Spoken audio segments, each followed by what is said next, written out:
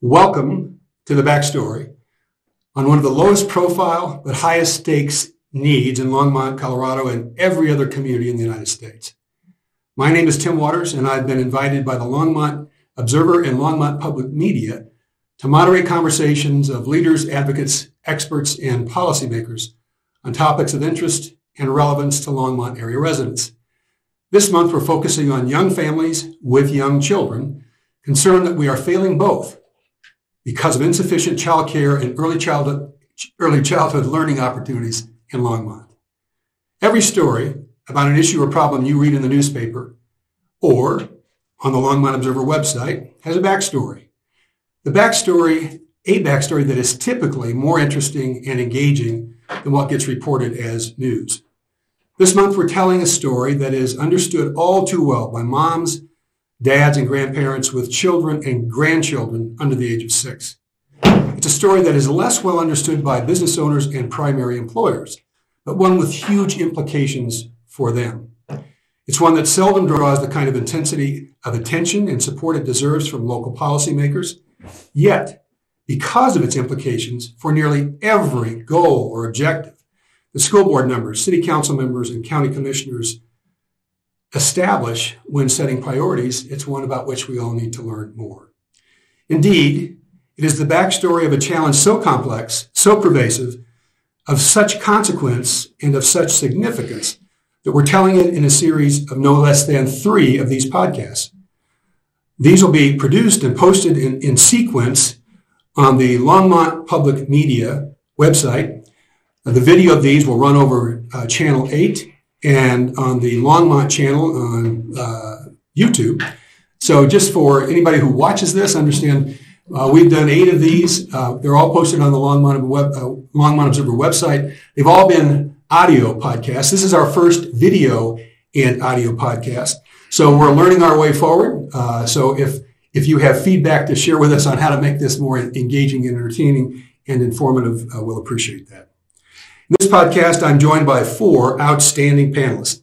Danielle Butler, immediately to my left, is the Executive Director of the Boulder County Early Childhood Council.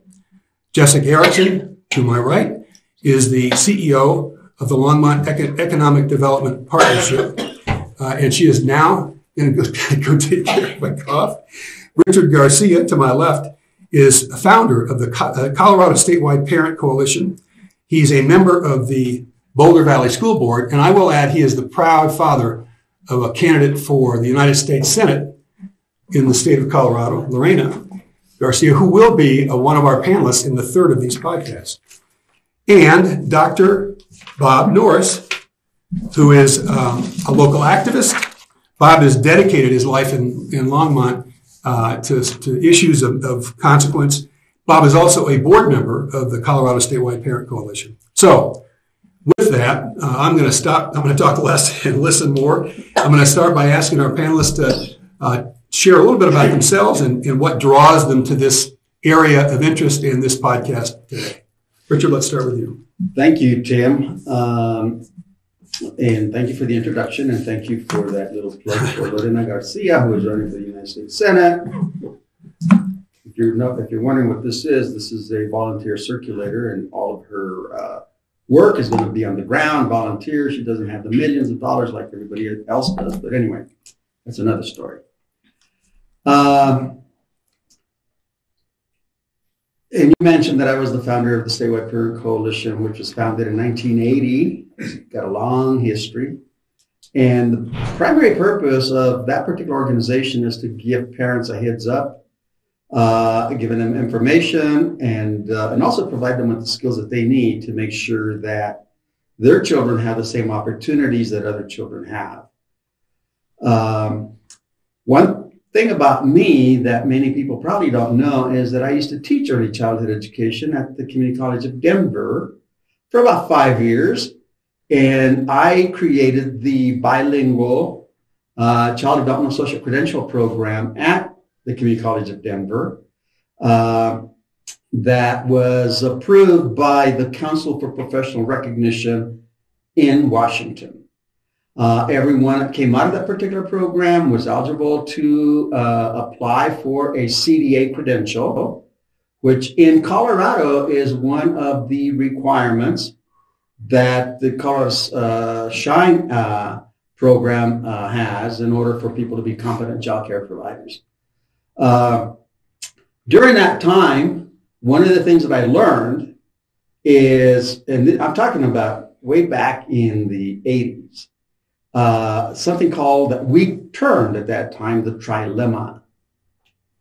Well, let's come back. We're going to start with the trilemma, but we're going to go through these introductions, but we'll come right back to it. Danielle? Hi there. Yes, so my introduction to the world of early childhood came about through working in community consultation years ago.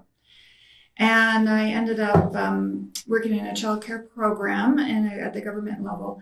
And what I discovered quite quickly and kept my interest all these years is the socioeconomic impact that a healthy child care system has in a local community. It's a very interesting place to work. So yes, I'm dedicated to children and children's well-being and their success in life. Most of the people in our area probably come from that direction, but I come from it slightly different, from the interest in policy, planning, and community development. So, and then along the way, the information and the research and the studies and the feedback around the extremely powerful impacts of healthy social-emotional development of children, how that has lifelong impacts, just increases my interest and commitment in the field more and more.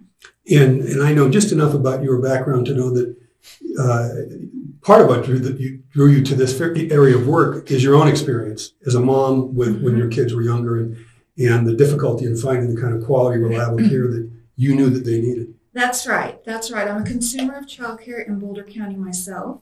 My daughter is now 18 and just about to graduate high school. So she started in childcare at 2.5 when we moved back to Boulder County.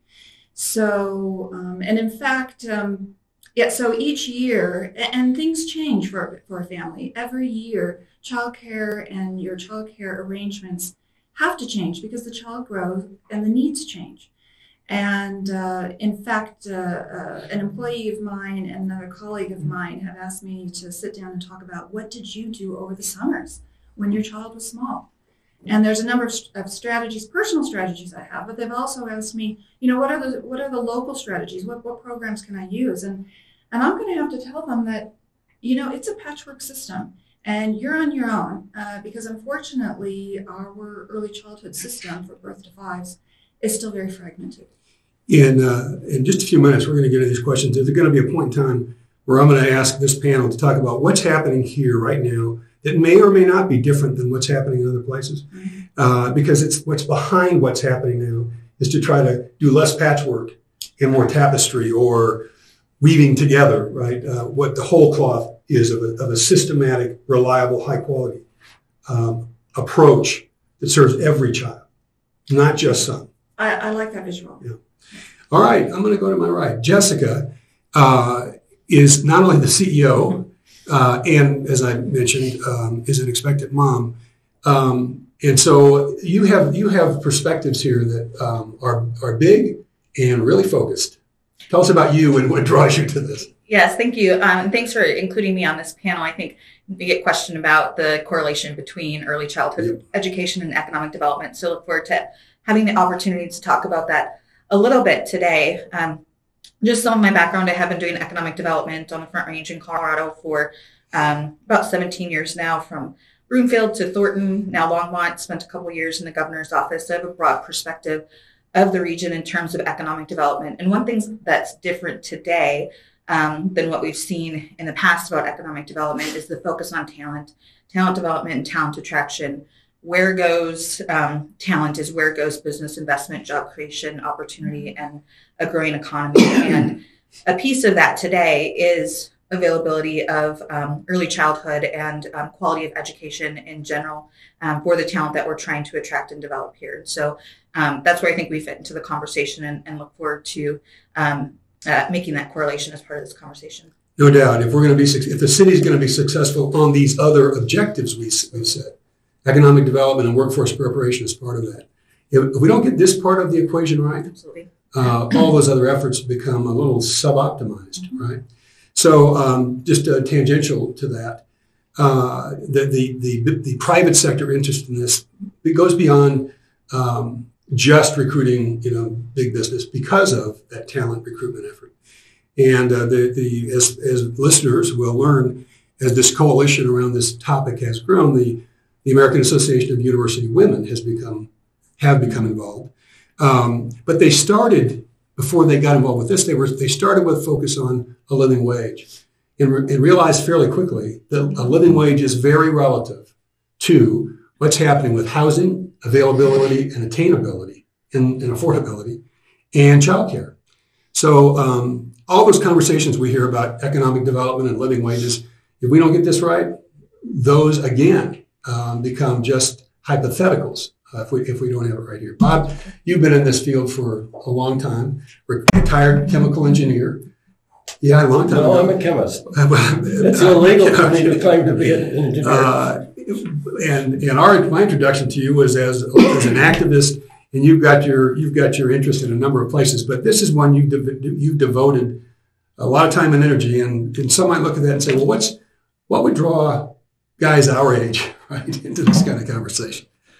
Why are you here? Okay, as I kind of oozed out of being an environmental consultant and looking for something to do, by chance, almost across the street, I went into El Comite one day, volunteered, ended up on the board of the Colorado Statewide Parent Coalition and the Hispanic Education Foundation, which is the other end of this, getting ways to help people get to college.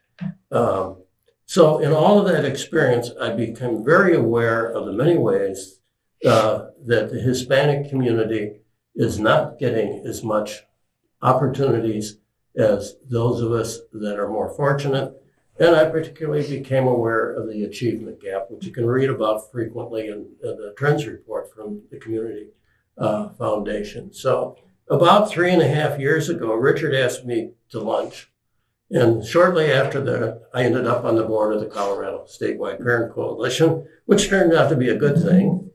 Even if you moved on a few months after I was on the board, because maybe you couldn't take me too long. But anyway, Richard and I became, the three of us, Richard, Tim, and Bob Palacci, and I started meeting at my house about a year ago, talking about this issue. And in the meantime, and we'll talk more about it, we had the mayor's child care forum, and we had another meeting in the fall, I think, October. September 13th. Okay, at the museum, because the state wanted to know why there's fewer daycare stuff. So this kind of all comes together, and it meets with what's important to me is that folks that don't look like me, and by that I mean white, haven't had the opportunities that I can. And so I need to try to help, and at the same time try to help in a way that I don't use my white privilege to force my way onto other people's ideas. So I'm glad to be working with all of you. All right, here we go. So to tee up the content of this conversation, I want to remind listeners and viewers that Longmont City Council has adopted 7 goals for the city. These goals include priorities like housing, economic development, environmental protection, workforce preparation, which I mentioned a bit ago. But one of these goals reads like this: we'll have an integrated systems approach that leverages human and social capital to provide high-quality pre-K learning opportunities for all of our children so that they have a good start in life. Now, with that thought in mind, the focus of the podcast is early childhood education and childcare. This panel, I've asked to be prepared to address the big picture on those issues. Richard, I've heard talk about a trilemma, not a dilemma, but a trilemma that states, counties, and municipalities face when taking on challenges of early childhood education and childcare. So I want to start the conversation by asking Richard to give us his kind of overview of the trilemma, and then we're going to move from there. Thank you again, Tim. Let me kind of give you a little bit of background in terms of the trilemma. If you go back in history, like to the late 70s, 80s, there was a lot of publicity because of childcare providers getting in trouble, kids being placed in danger. All of those things were happening, and particularly in our county. There were issues that came up. So many of the professionals at that time were looking at what can we do to improve the quality of early learning opportunities in the state of Colorado. So we met and we were meeting constantly, trying to look at that problem. So as a result of that, because of quality being at the peak of the triangle, if you will, they were looking at, okay, what can we do to improve the quality of early learning opportunities? One is to make sure that you have highly qualified providers in those particular areas.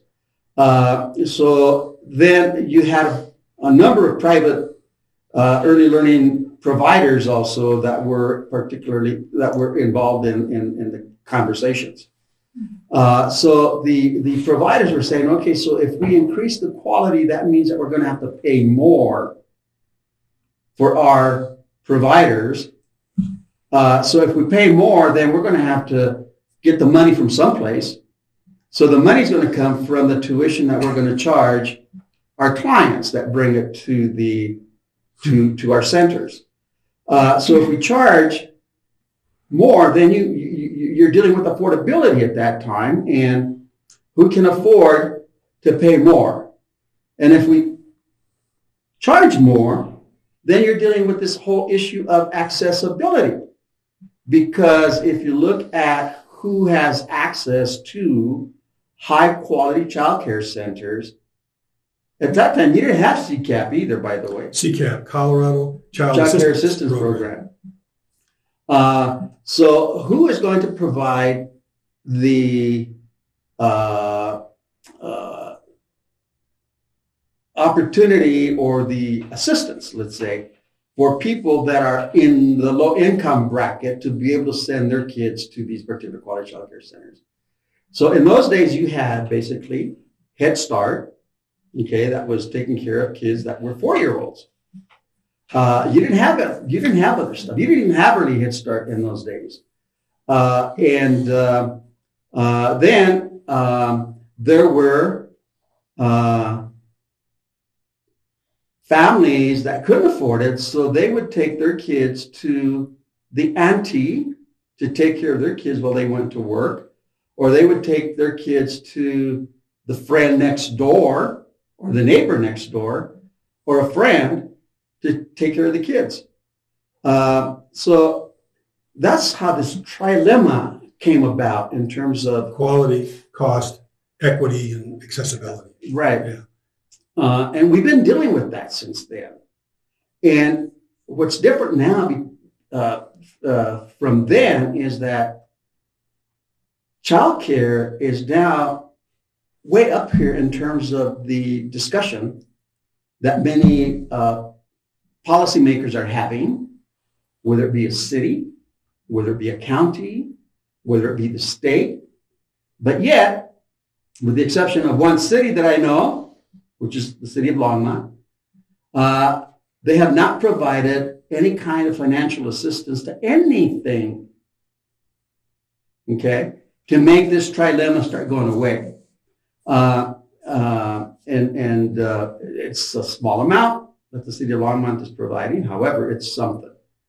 The other issue, I don't know if any of you remember Don Horton, who used to work for the public health department.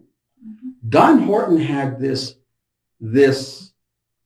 I don't know whether it was an attraction or what it was, but he wanted to know more about an informal child care network in Boulder County. And then he came to the Statewide Parent Coalition and asked, could you guys do a study on that and figure out if there is an informal child care network in Boulder County? I said, certainly, we'll do that. So we, the Statewide Parent Coalition, conducted a study in Boulder County to find out where is this informal childcare net? Does it exist? And where is it? So we started looking at holding focus groups with neighbors, with friends, with a whole bunch of folks to find out if they were caring for kids in their home. And lo and behold, there's a huge network of family-friendly neighbor childcare providers in Boulder County. And then we were asking, well, what do you need to make your job a lot better, a lot easier? And they said, we need training. Yeah. We need to do more with that. So lo and behold, through the Statewide Parent Coalition, working arm in arm with the city of Boulder in those days, because you didn't have the council. It was called something else. I can't remember what it was. The Early Childhood Council. It was, we were still the council. We were just with the city of Boulder. But that was a fun project, Paso.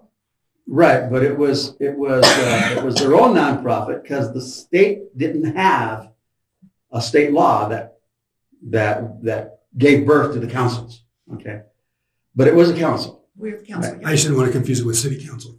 Right. But I want to get I want to get other people, and so Okay. let's go. So very quickly, because of the vision that many of these people had in the council. They wrote a proposal to the federal government, and it was the last grant that the Early Learning Opportunity Act provided. And it provided the city of Boulder with about very close to $1 million to continue the work on early childhood education. And PASO, Providers Advancing Student Outcomes, was born from that, which gave the training and gives the training and continues to do that to family-friendly neighbor child care providers. But anyway, you understand the trilemma that we're in. And until we get government entities or some other funding source to be able to support that trilemma, we're going to be in a trilemma for a heck of a long time. Not to support it so much as to address it or overcome it. Address it and support it. Yeah, well, it's a great visual quality, access or accountability. Affordability and accessibility. Yeah.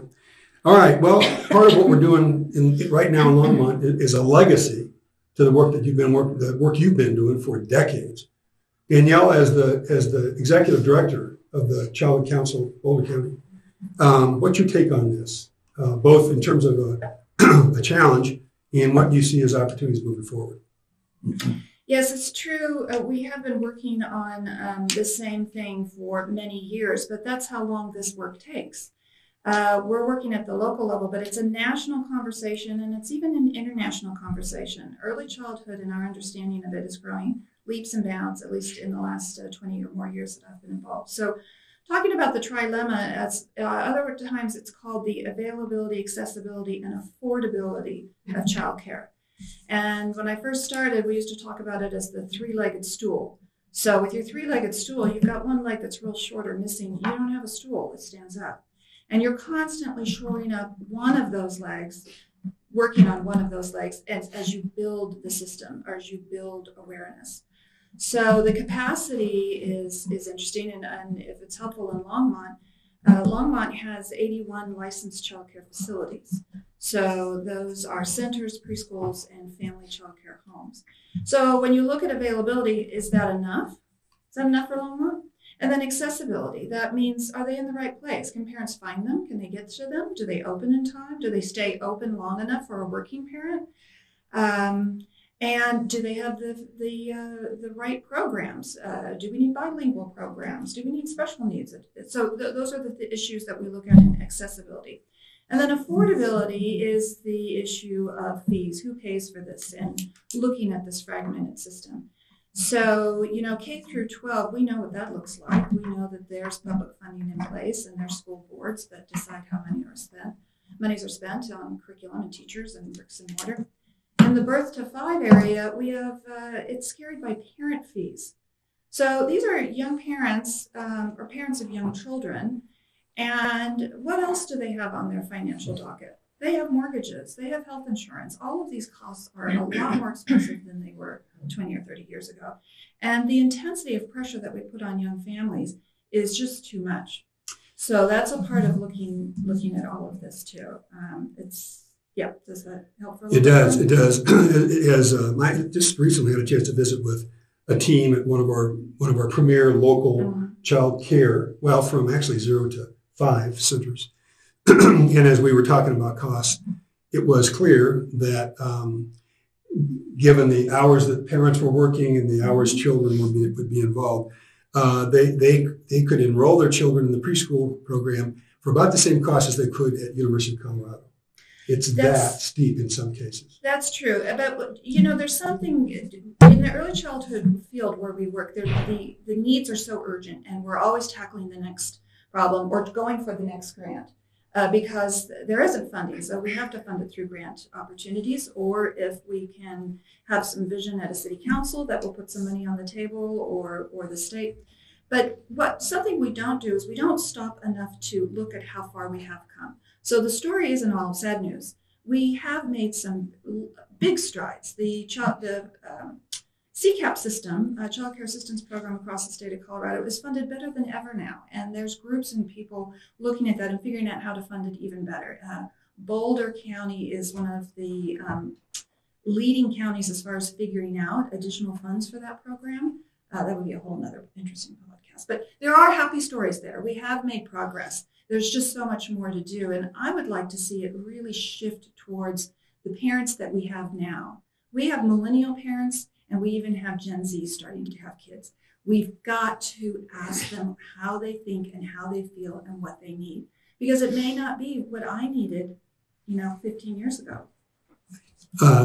So as we move forward with this, and I'm going to switch this over to Jessica, as I hear you describe the fact that we do have, or share that we do have good news stories. We've made progress since 1970. What triggers for me is how big a change is this in society generally in Colorado more specifically than really specifically in Longmont.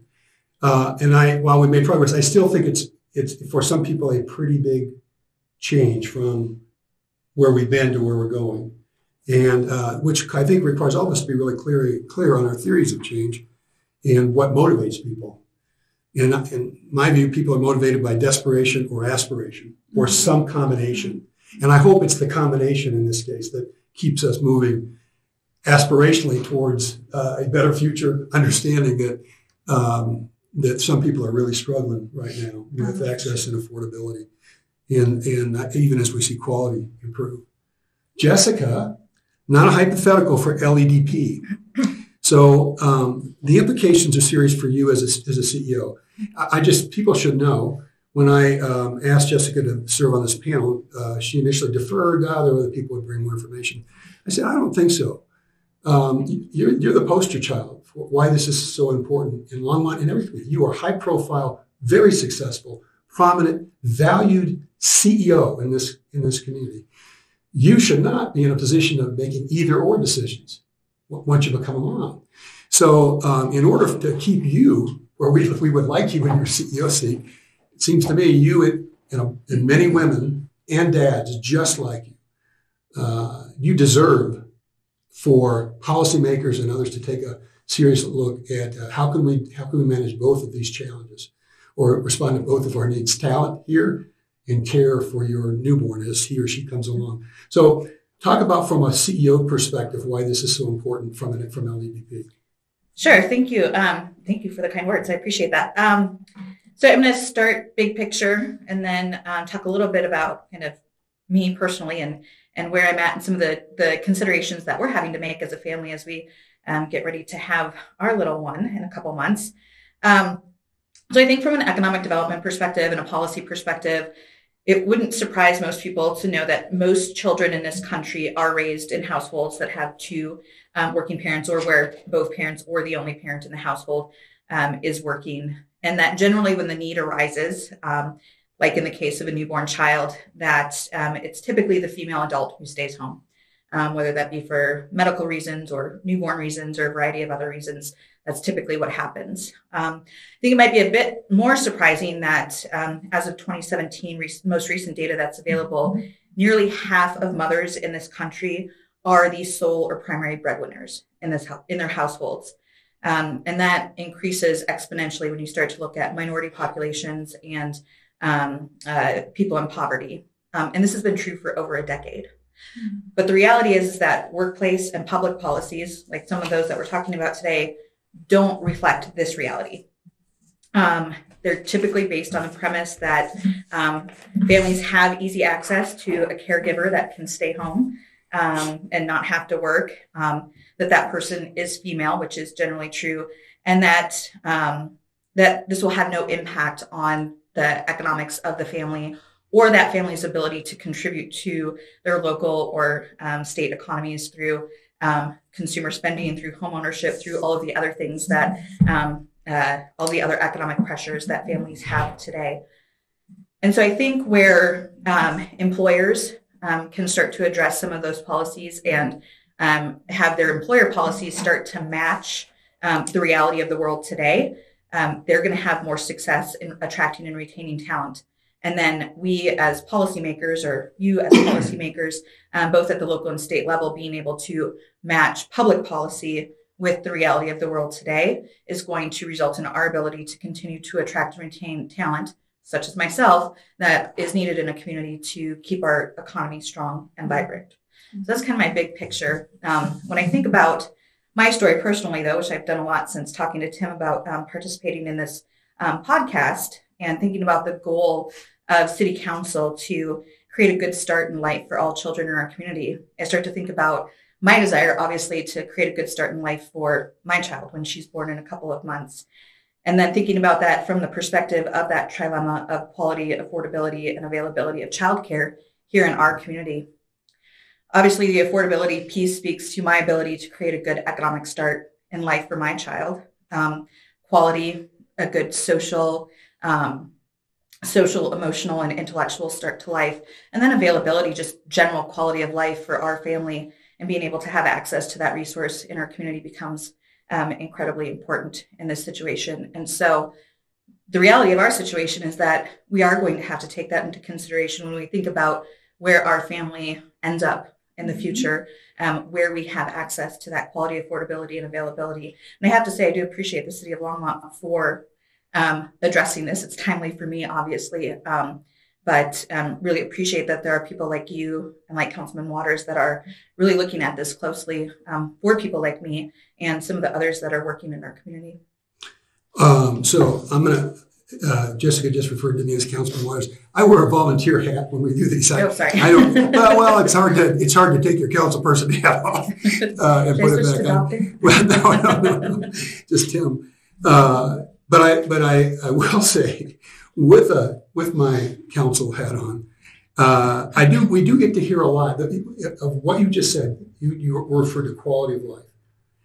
It kind of at one of the foundational principles of some of what your concerns and our concerns are.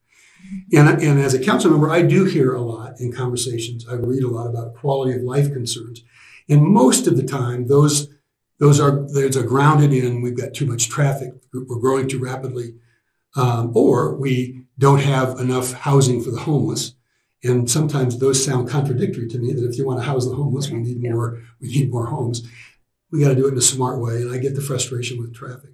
But at the end of the day, both of those issues, housing, traffic congestion, as they're defined as quality of life issues, are all quality of life issues for people who have already achieved some measure of quality of life in many cases. We're not talking about a population that are totally dependent on us if they're going to experience quality of life from the day they're born or in their first trimester, right, in utero. So I do think we need to think about this as a community, as a quality of life issue for everybody. Right?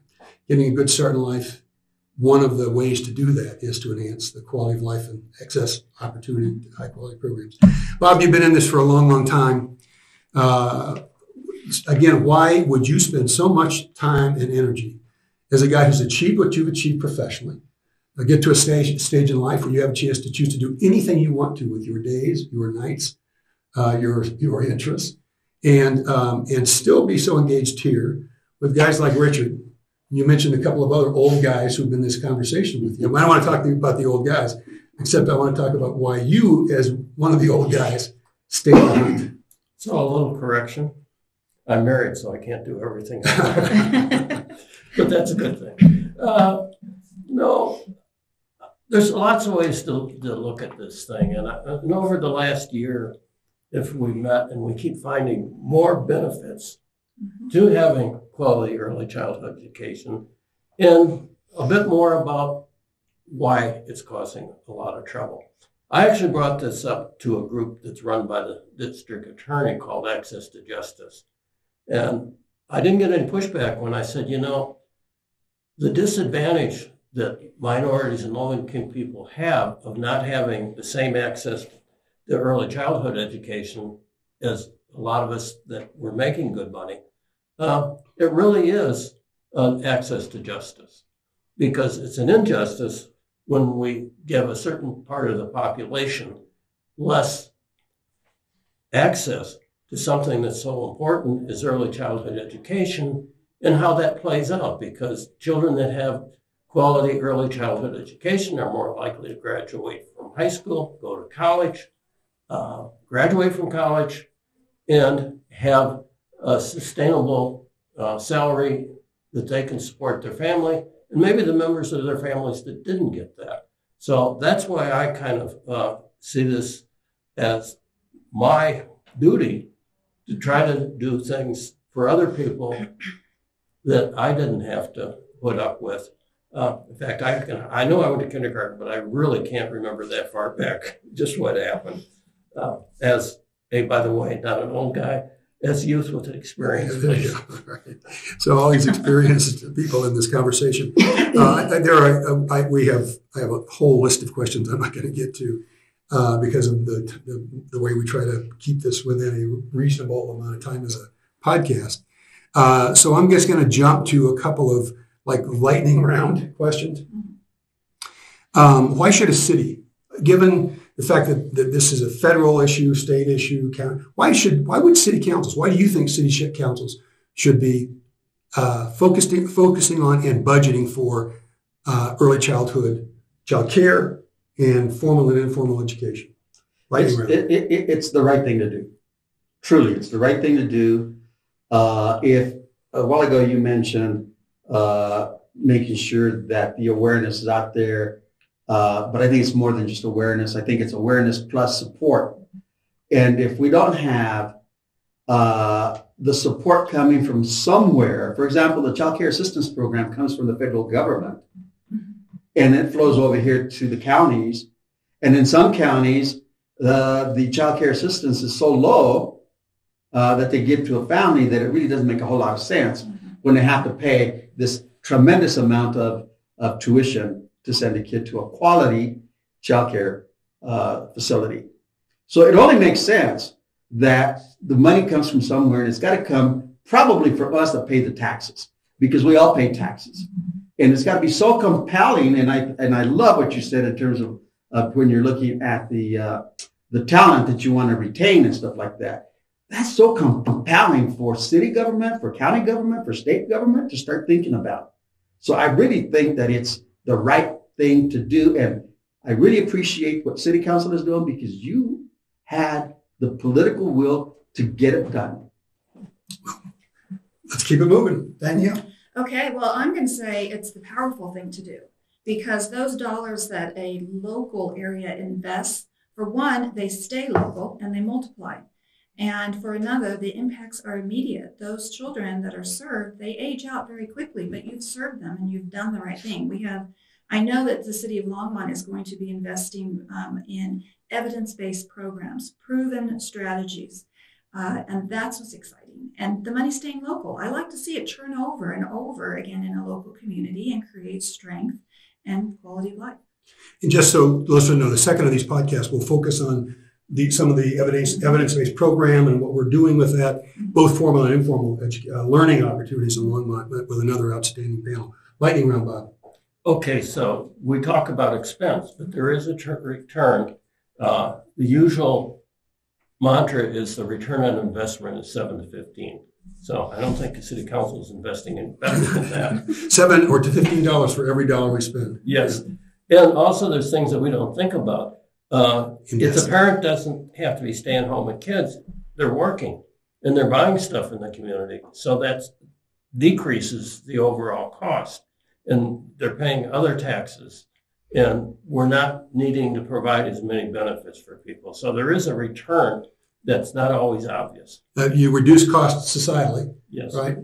What we know is high school graduates live longer lives with less expense for health care, less social cost for incarceration, and the other kinds of consequences of insufficient access to education. And the place to start that is when they're born, right, Jessica? I mean, from an economic development perspective, the ROI of investment in any level of education within a community is significant. I don't think there's any point in history or geographic location that you can point to that has invested in education to create opportunity and wealth within their community, that investment has not paid a return. And so I think thinking about it from that perspective, Longmont Economic Development Partnership and with the city of Longmont has really taken an economic development approach that was really came out of the Metropolitan Policy Program at the Brookings Institute, coming from a book called The Metropolitan Revolution, and then a follow-on book called The New Localism, which really says that regions and cities today need to take the reins in some of these bigger transformational initiatives rather than waiting for our federal and state governments, which in a lot of cases are in kind of a fiasco right now, rather than just sitting and waiting for those resources to trickle down and come and address those issues for us. So those are things like transportation, education, early childhood education, even innovation and entrepreneurship, things where resources a lot of times historically had come from federal and state governments that we just can't wait for anymore if we want to have successful, viable, resilient local economies, not just for us today, but for our children and our children's children into the future. All right, we'll start with you. Come the other direction. There are two more questions. Sure. The last one's any closing thoughts, but this one is: if people who listen to this or watch this video are motivated to become part of what is a growing coalition of interest around this topic of providers, parents, early child care givers, advocates or activists, how do they do it? So, are there opportunities through LEDP? Are there ways for your organization to bring people into the fold on this and the other things that you do at LADP? There are. We actually just formally adopted Advanced Longmont 2.0, which is our updated economic development strategy, which really focuses on a collective impact structure that brings all members of the community into these conversations, as well as into the active work of economic development in our community, with one of the focus areas being talent, part of why I'm here today. And one of the strategic initiatives within our talent focus area being around early childhood education. And so advanced.longmont.org is the website. You can see all of the data that backs that economic development strategy, including some around education and talent, and also look at the action plans that are there and get our contact information to be able to participate, whether it be talent or placemaking or transportation or industry growth working groups that we have actively working now.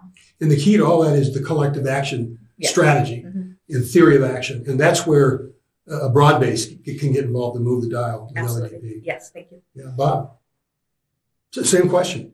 Are there opportunities for people to get involved? If they're motivated by listening to us? Of course. Or by anything else? Because we're such nice people, they should come to. No, this group that started about a year ago, that's gone from 4 to 40 plus, and you mentioned some of the members. We are meeting on February 10th at the St. Stephen's Church. The second Monday of every month. Right. At 2 o'clock. At 2 o'clock. And everybody's welcome. Every time we have a meeting, some more people come. And it's really been important to have all of these different voices because that's how we get 3 o'clock. You were right. It's 3 o'clock. 3 o'clock, yeah. I'm always right. The first meeting is at 2. Yeah, that's a different meeting. Okay. But anyway, we welcome everybody to come. We need your voices. We need your thoughts, particularly if you're somebody who has struggled with this issue of providing child care for your children. Okay, how can you get involved? Well, there's the Longmont Coalition we just talked about. 3 o'clock, second Monday of the month. That's the place to go.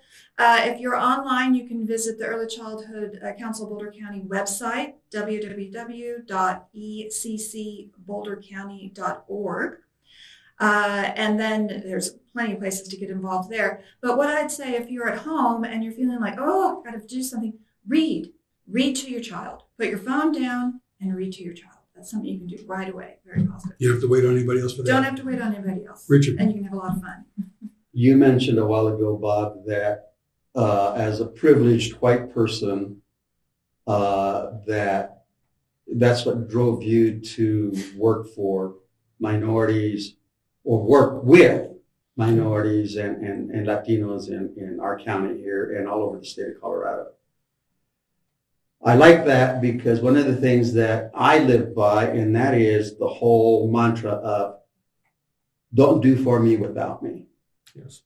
So for the Latino community that's out there, los que hablan español se pueden envolver con la coalición de padres del estado de Colorado y también con el PASO, Engaged Latino Parents Advancing Student Outcomes. Those are opportunities that I think our Latino community can actually go get and become super involved in terms of early care and education in Boulder County and also the city of Longmont. Providers Advancing Student Outcomes is a program that was created by the Statewide Parent Coalition that provides high intensity child care and development classes for Latino parents so that they can become qualified and quality child care providers for the city of Longmont. And if you know that in Colorado, over 60%, at least 60% of the kids that are in child care are in family, friend, and neighbor child care. So we can't forget that. Yeah. Okay, so let me just add that real quickly. Two things. One, we're starting to do the programs in English now. And the other thing, we are opening another set of trainings for PASO in Longmont on March 3rd, I think it's the right date. So you can go on our website and figure out how to reach in. Otherwise, you can just contact me. All right. Any one sentence last thoughts? Anybody? Good. If not, I'll wrap it up. Yes. Well, I do want to swing back to emphasizing that early care and education is a gender equity issue and it is a community equity issue. Early care and education is an identified social determinant of health.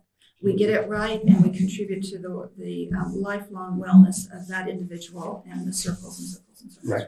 And what that does, Tim, is really go against this whole racist attitude of the achievement gap. Mm-hmm. And I'll just take the opportunity then to also reinforce that it's also an economic development issue.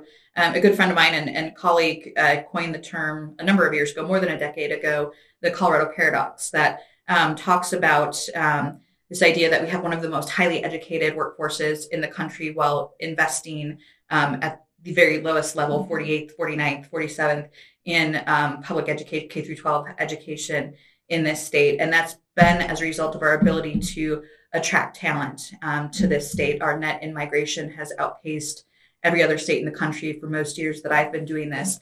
And the reality, though, is that we're at a tipping point because one of the ways that we've been able to attract talent is through affordability. That doesn't exist anymore. We are the most expensive market off of the coasts in this country. And so as that affordability factor goes away, so goes away our ability to continue to attract that level of talent, which further reinforces the need to invest in education at all levels, early childhood, K through 12, and higher education for students and children in this state, born in the state and growing up in the state. And very quickly, I'm glad you mentioned the Colorado paradox because early child education crosses politics and party lines and all of that stuff because the paradox was identified by the Republican administration. All right. I'm going to wrap it up.